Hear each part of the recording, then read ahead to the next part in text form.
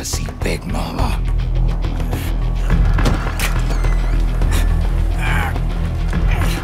Is this the guy?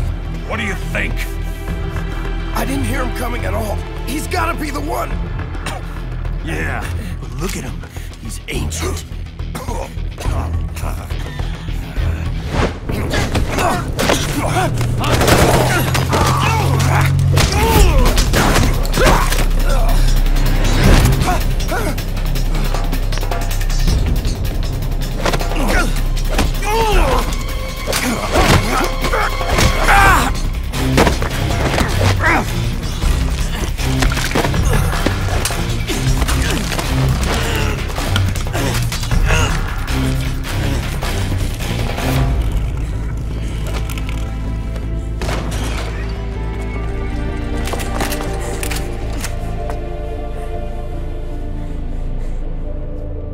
Very impressive, CQC, Snake.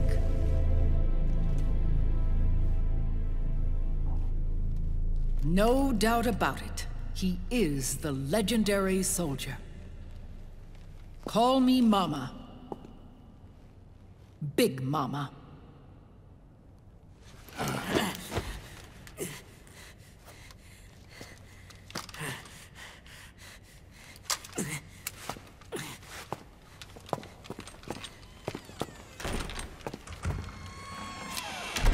I need to talk to you. Raiden sent me. My, how you've grown, David. It was you, not I, who was created from the rib of man. But I gave you life. I am your mother. What? Les enfants terribles. You can't grow a human being in a test tube, not even a clone. You need a woman's body to give it life. You mean... a surrogate mother? That's an awfully cold way to put it. I am your mother. I gave birth for the Patriots. Gave... birth?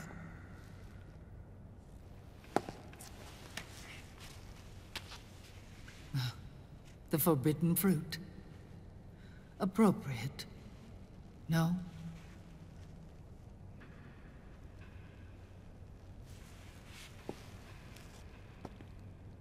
Follow me. I'll explain everything.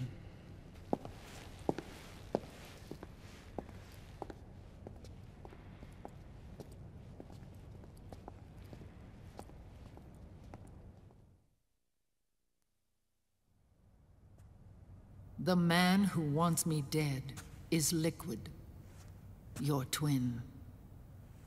You think you know him, but I know him better.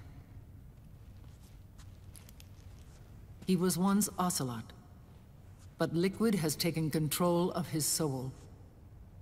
And now he's locked in a bitter struggle with Zero. Zero? The founder of the Patriots. Founder? When did this happen? 40 years ago. During the Cold War, when the United States and the Soviet Union were still at odds. It was in that chaotic era that the Patriots were born. And I played my part. I was one of the founding members. You? Zero created the Patriots to manage and control the American state. That control endured long after the Cold War ended. The organization became an empty shell, continuing to function through AIs. Those AIs are responsible for the creation of the war economy, and they gave rise to the Sons of the Patriot system. But I am partly to blame. I bear some of the guilt for creating the organization. It was right after I first met your father, Big Boss. Back in 1964, I was ordered to take part in a CIA op called Operation Snake Eater, which concerned a new weapon the Soviets were developing at the time. My mission was to support a certain agent. That agent later became Big Boss, but I knew him as Snake. Snake? Yes, Naked Snake. That was his code name at the time. A name he would give to you, his son. The commander of this mission was a man called Zero, the head of Special Forces Unit Fox. Back then, I was working as a double agent for the Chinese. My objective was to secure the location of the Philosopher's Legacy, a massive cache of hidden wealth, and report it to Beijing. I was to acquire a microfilm showing the location of secret funds, funds amassed by the Allied powers during World War II. But I failed in my mission and was expelled from China. I took the apple from the snake and was cast out of Eden. After years on the run, I ended up in Hanoi. That's where I met him again.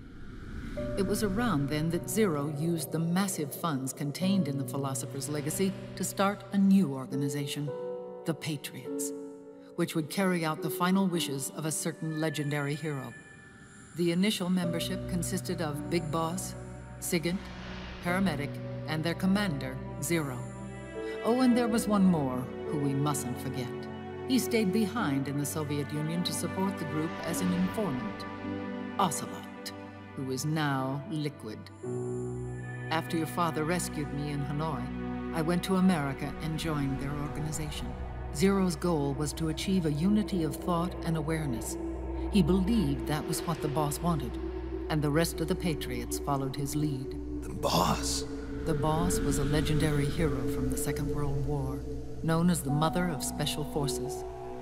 She had an almost overwhelming charisma about her. The CIA feared this, so they had her eliminated. If she had survived, the world of the 21st century might have been a very different place. We were all influenced by the boss's will. It was what drove us to create this organization, to be closer to that spirit.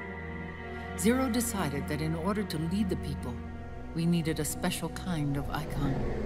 So he turned to Big Boss, the last son of the boss. He shared more of her life than anyone else. It was Big Boss, the true heir to her legacy, who was best suited to play this role. Zero elevated Big Boss, the hero who saved the world, to the status of an idol. The truth behind Big Boss became riddled with exaggeration, misrepresentation, and outright lies. Zero disseminated these stories among the masses and gathered the rich and powerful to his banner.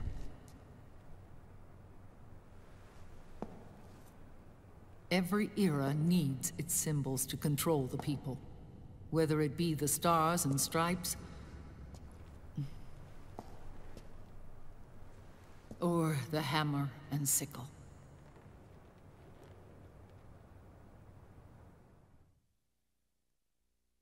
As the times and currents of politics changed, so too did Zero.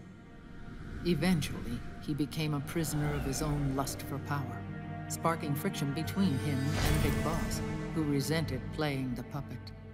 With Big Boss drifting away, Zero realized he would need insurance. Something that would perpetuate the existence of Big Boss, their organization's icon.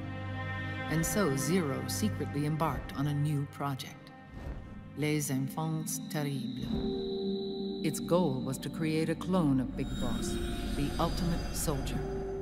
The project was led by Dr. Clark, known at the time as Paramedic. After dozens of failures, they finally, miraculously, succeeded in producing a fertilized egg. The egg used in the successful in vitro fertilization came from Dr. Clark's assistant, a healthy Japanese woman. Blood from the east flows within your veins. Give birth to Big Boss. To realize this, I asked to serve as the surrogate mother, and was more than happy to carry you in my womb. I loved him. 9 months later, I gave birth to 2 Big Bosses, you and Liquid. It didn't matter that you were clones or that they had manipulated your DNA. You were born the same way as any other normal child, from your mother's womb. But les enfants terribles proved to be the final straw for Zero and Big Boss. Determined to oppose Zero and his plans, Big Boss broke away from the Patriots.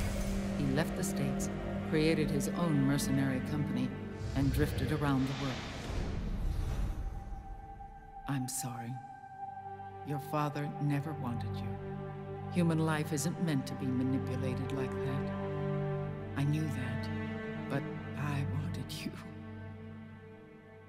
After Big Boss left, Zero really lost control. What Zero wanted was an orderly world, one governed by rules. His fortune grew through countless wars, and his words influenced decision-making all the way up to the Oval Office.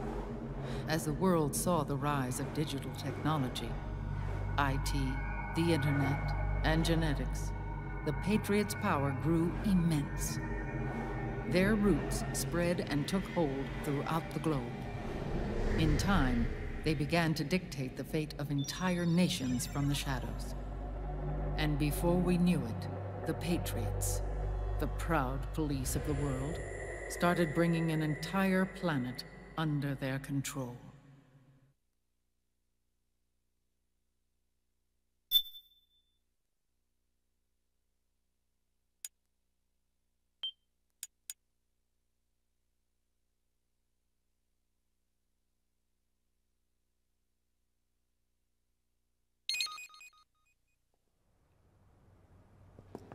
Their intentions were fair.